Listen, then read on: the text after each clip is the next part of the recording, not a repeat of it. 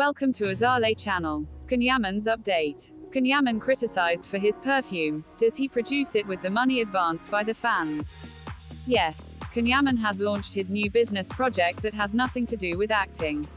In fact, the protagonist of Mr. Wrong, Lessons of Love has put a perfume on sale. On Monday the 19th of July 2021, the 31-year-old Turkish opened a web portal to start marketing his fragrance.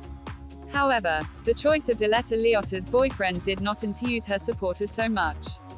In fact, on the net and on the various social networks there was no lack of criticism and controversy against the actor from Istanbul. Once the website opened, Yaman was unable to satisfy the massive demand for orders.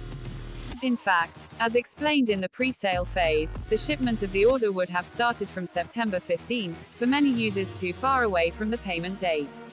In fact, many have pointed the finger at the 31-year-old Turkish criticizing his choice to market the perfume online only, without having the opportunity to try it first.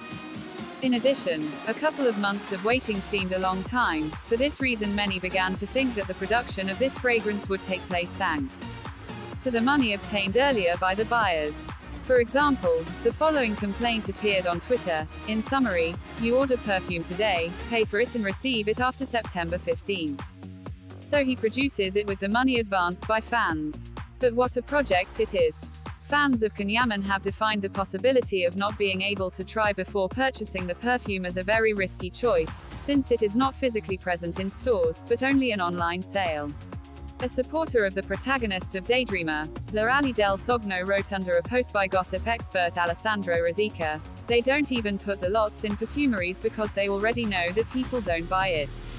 Another girl instead wrote, "I didn't buy the pasta he advertised, let alone the perfume." Thank you for watching.